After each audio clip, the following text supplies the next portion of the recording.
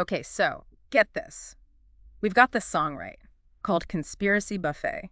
And it's like someone heard the phrase conspiracy theory and said, I'll take everything, you know? Yeah, I get you. Like a kid in a candy store, but for, well, conspiracies. Exactly.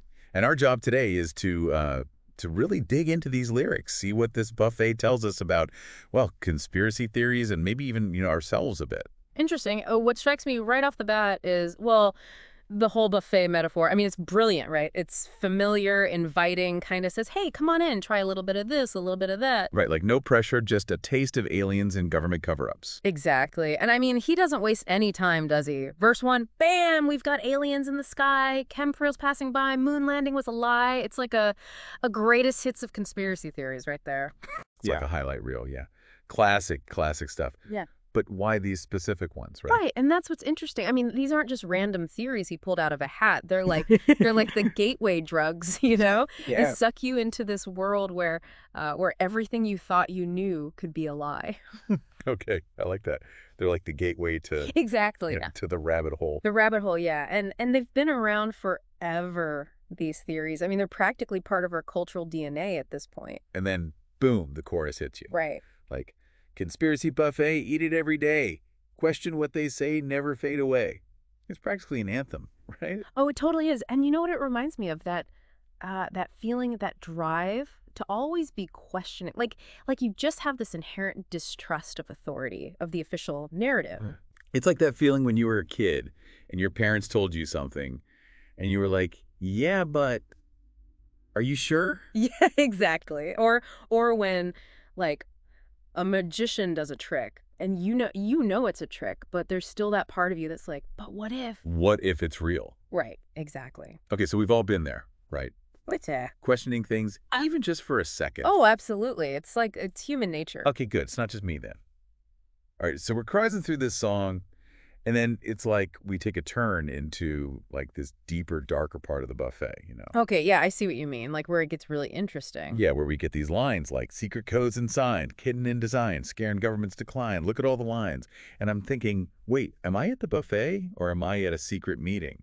It's like we've stumbled onto some secret code, right? Yeah. And that's where you really get those classic conspiracy theory tropes, like the Illuminati, right? Secret societies pulling the strings, controlling the world, keeping the real truth hidden from everyone else. Right, and then you've got pyramids and sand, giants holding hands, mysteries expand, understand the grand. It's like, whoa, are we talking about ancient aliens now? Is Giorgio Tsoukalos about to pop out from behind the mashed potatoes? Well, you can't have a conspiracy buffet without a little ancient aliens action, right? But it's more than just aliens. It's this idea that there's this hidden knowledge out there, that we're only just scratching the surface of some grand cosmic truth. Right. And that's where it gets really tempting. Because then you've got lines like, sift through the clues, find what they choose, nothing to lose, just pay your dues. And it's like, wait, I just have to pay my dues. Like, sign up for this newsletter, and then I get all the secret knowledge. Well, who wouldn't want that, right? And that's the allure. It's like a treasure hunt, and you get to be the one to crack the code, to uncover the truth. It's exciting, it's empowering, and it makes you feel like you're in the know, which is, let's face it, a pretty good feeling. Totally. But, and there's always a but. Always a but. Isn't there a point where this search for the truth, for these hidden patterns, can become, well, a little unhealthy? Oh, absolutely. There's a fine line between curiosity and, well, obsession, And that's where you start to see the dangers. People get so caught up in connecting the dots and finding evidence to support their theories that they lose sight of, well, reality. So like they end up in that echo chamber. Exactly. And it becomes almost impossible to break free because everything outside of that echo chamber just confirms their belief that, they are trying to silence the truth. So, okay, we've reached the end of the buffet. We're stuffed with conspiracy theories. What's the message here? What's Kurt Holes really trying to say? That's the million-dollar question, isn't it? And I don't think there's a simple answer. But for me, it all comes back to how we approach information. Are we consuming everything we see and hear without question? Or are we taking a step back, being critical, looking for evidence, considering different perspectives?